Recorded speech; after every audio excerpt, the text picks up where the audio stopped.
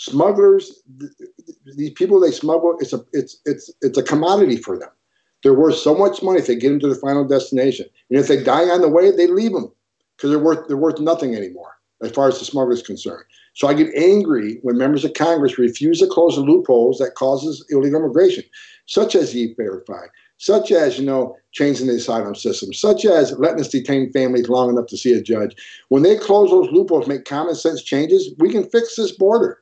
We can. It's never going to be foolproof 100%, but the president's already dropped illegal immigration down 80%. The president showed us it can be done. So and that's why I put tragedies that I've witnessed in my book so people understand where I'm coming from.